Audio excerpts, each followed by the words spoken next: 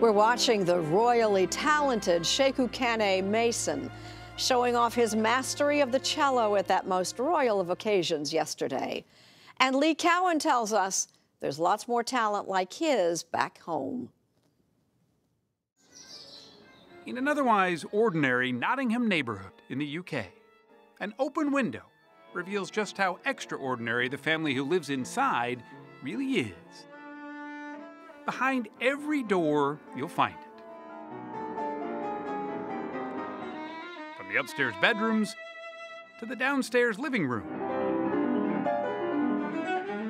in the study, even in the bathroom. 7 brothers and sisters, ages 8 to 21, all creating a classical cacophony that may rattle the rafters, but not their proud parents. We don't really hear it. I don't notice. But if people come and visit, they say, oh my goodness, it's really noisy. And we say, is it?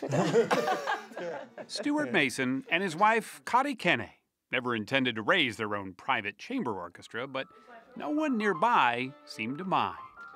What do the neighbors think? We've never had a complaint, ever. Brian at one point was playing the violin. It was summer, the window was open. There was a round of applause from the neighbours. And if you think they're good by themselves, you should hear what they're like together.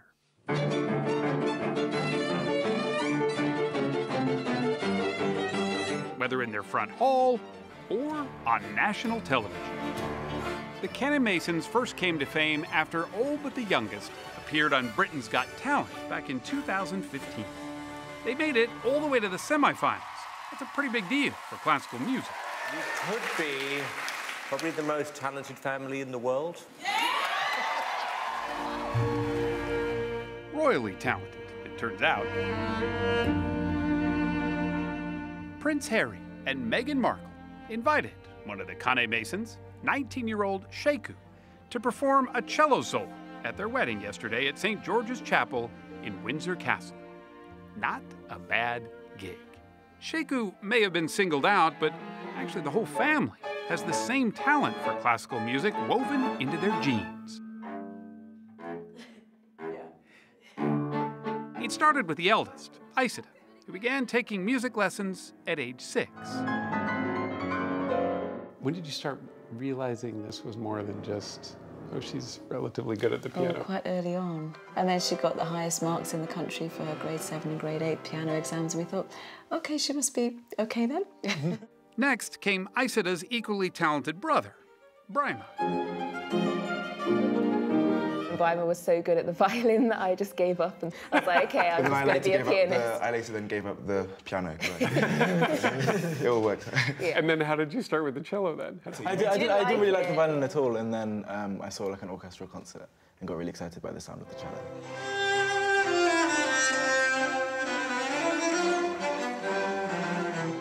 The folks at the prestigious Royal Academy of Music in London liked Sheku's sound on the cello too.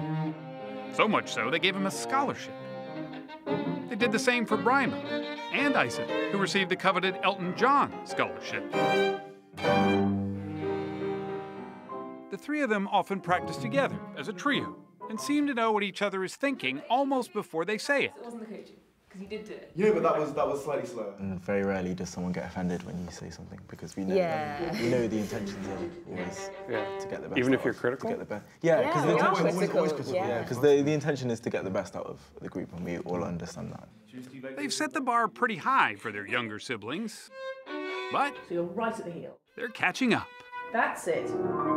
Geneba, Aminata, and Kanneh are all studying at the Royal Junior Academy, also on scholarship. You didn't feel like pressured that, oh, my brothers and sisters are doing it, I better do it too? It was always very much a choice, like we had the option to do whatever we wanted, but then just seeing all of our siblings also playing classical music, it just seemed like something we wanted to do.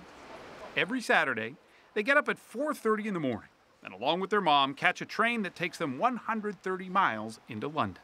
They make their way from the station to the academy on foot, all with instruments in tow.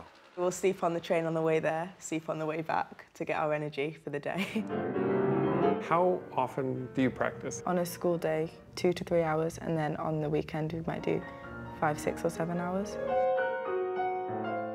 lot is expected of them here. Lovely. But no more than the Kanneh-Masons expect of themselves. The Kanneh-Masons don't just happen. This is all from years and years of hours and hours of practice. And for that, I'm hugely respectful of what they've done. Howard Ionescu is the Junior Academy's director. Do you think they're prodigies? Is that the right word? I tend to steer away from that word. I think they're exceptionally gifted, but they've wanted to take that gift and move forward with it. They are a tight-knit family that doesn't take itself too seriously. It's not to say, though, that a little sibling rivalry doesn't rear its head from time to time. Is there a little bit of competition between all of you? Yeah, friendly competition. Because there are so many of us, you want to like show yourself in the family. Exactly. Well, I think the competition is good because it constantly keeps us working, constantly practicing. Still, the success of one, they say, is a success for all. When earlier this year, 5 of them were asked to play at the BAFTAs, Britain's version of the Oscars, they shared the red carpet with the likes of Bryan Cranston, Orlando Bloom, and Jennifer Lawrence. A fan even asked for Sheku's autograph. Ever since winning the distinguished BBC Young Musician competition at age 16, Sheku has become a bit of a celebrity. He became the first black winner in the competition's history by captivating the judges with his feeling and emotion that seems to transport him somewhere else. Into the bubble, as we call it. The bubble? Yeah, you see this a lot with truly gifted people. The trick with him is that he goes into his bubble, but we don't get cut off. You always feel part of his performance. And what is that makes you feel a part of it? Or that's the gift, right? That's the gift. This past February, Sheku released his first album, Inspiration, which, not surprisingly, topped the UK classical charts.